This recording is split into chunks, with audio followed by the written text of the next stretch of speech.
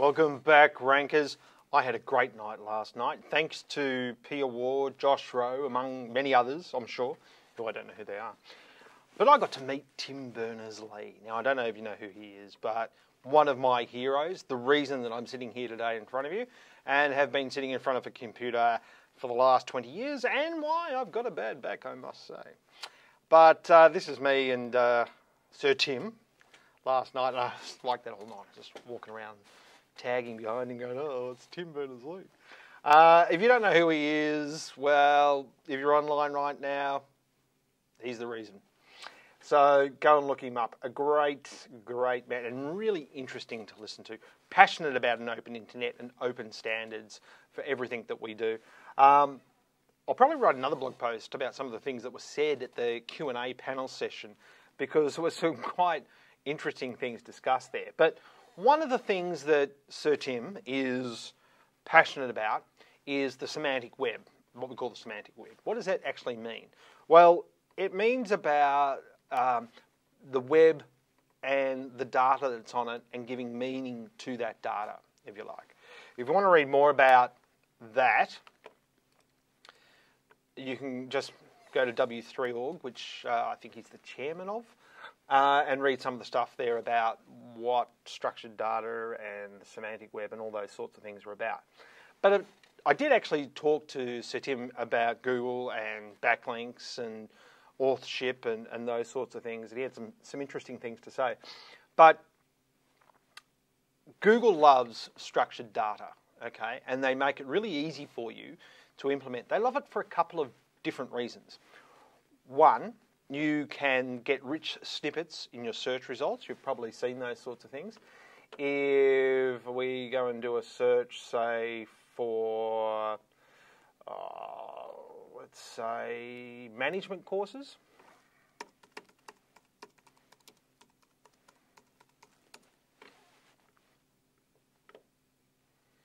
I'll scroll down a bit. You can see it's down here a bit. But here's a Queensland TAFE college. And you can see here you've got a little bit of extra information here, a course code and a course name, and some information about those courses. That's a rich snippet, essentially. So are things like reviews, whether something's a recipe. And the reason this is important is because it helps the machine, if you like, understand the meaning behind a piece of data. So, for instance, if your name is Mark White, how does Google understand that you're just not meant to mark something white as opposed to it being a person's name, or Mark Black or Mark Gray? Sorry, all those marks, I just slanted out there.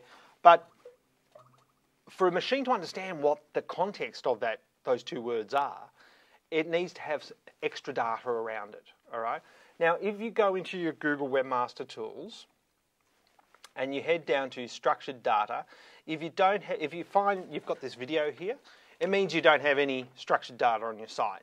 Watch the video, and it will then tell you to go and have a look at schema.org. And these are the sorts of data types that you could have on your site. It can be events. It can be whether the words that are on the page relate to a person, an actual place, an address. So very important for your places listings, those sorts of things, whether you're a restaurant, local business, whether the thing that the text is talking about is a product, all that sort of stuff. So Google not only loves it so it can put that information into rich snippets, it also loves it because it gives us more information about your web page and the site overall. If you've got lots and lots of pages about different courses, well, Google has a fair idea that the site, therefore, must be about courses of some description. And it's just another extra signal to help Google deliver the most relevant content to its users. I hope that makes sense. If it doesn't, just shoot me a question at askjim@stuartmedia.com.au.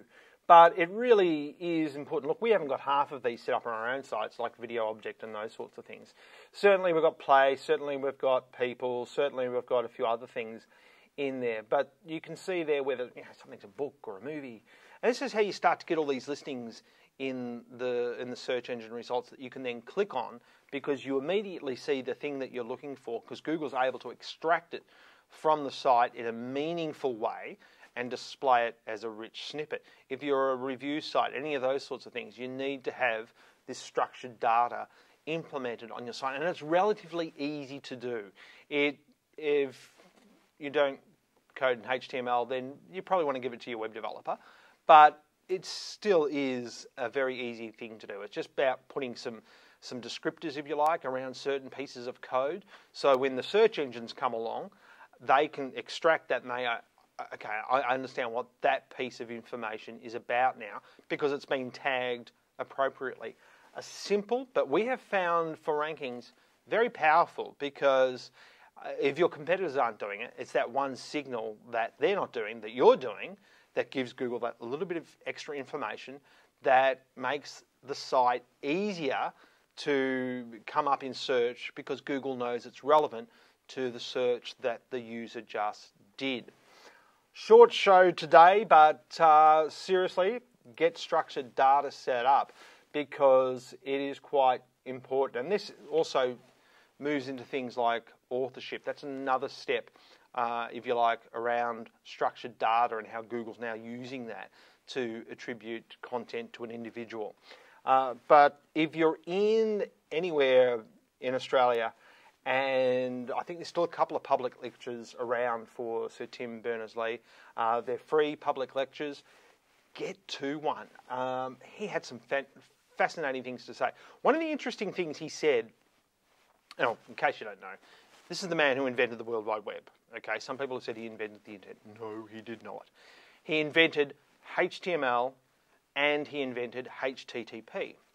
Now, HTML, in case you don't know, hypertext markup language, the things that web pages are built with, and HTTP is hypertext transfer protocol, the way that the pages are, web pages, if you like, transmitted down to your browser, or how they're linked together and those sorts of things. So one of the things he said was really interesting when he was developing both of those protocols. He said that HTML, for instance, that actually came out of SGML, which is Standard General Markup Language. That's what the publishing industry used to use to, put together a newspaper, put together a magazine, before we had the web, essentially. I don't know if they still use it. And he based HTML on that. He said there were other languages that he could have based it upon that would have been maybe more powerful, or may have done the job better, or may have been easier to use. But he used SGML for a reason, so he could bring in people who were used to using a similar language, SGML, and knew that a H2 meant heading.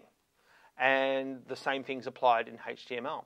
He said he then used the directory structure of web pages and the file structures and those sorts of things. He mirrored them from Unix environments. So people who worked in Unix environments could understand that and go, oh yeah, okay, I get that. And he used HTTP based around similar protocols like, NNTP, which is what we used to run the old Usenet on, or SMTP, which is how your mail gets to you. Because he said then engineers who worked in those fields could understand HTTP. And he said by doing this, he brought 3 distinct communities together who could basically jump on this information and expand it further. And I found that a fascinating way to go about something. This guy is essentially a scientist and an engineer.